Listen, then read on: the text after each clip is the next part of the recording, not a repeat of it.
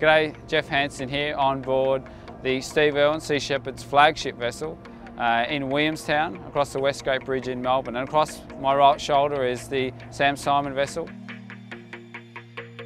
You may have heard the recent ruling in the International Court of Justice, victory for the whales. And also we've just heard that the Institute for Cetacean Research is not planning on going down this coming Antarctic summer.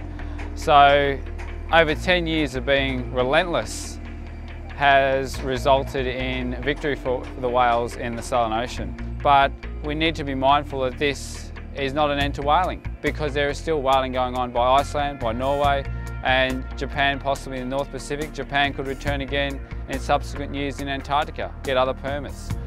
So we will be relentless in our fight to end whaling in the world's oceans, once and for all.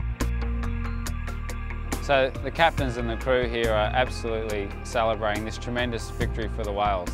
But we also understand that our ships do not leave port without all your incredible support, our onshore support of our chapters, our volunteers, our donors, the people that get right behind this organisation.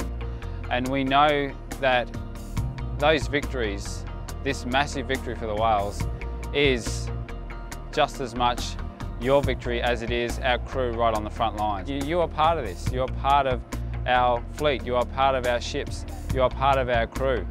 We can't do this without one another. But just know that while enjoying that great celebration, that we'll be working behind the scenes to focus on the many other areas that our oceans face, the problems that our oceans face.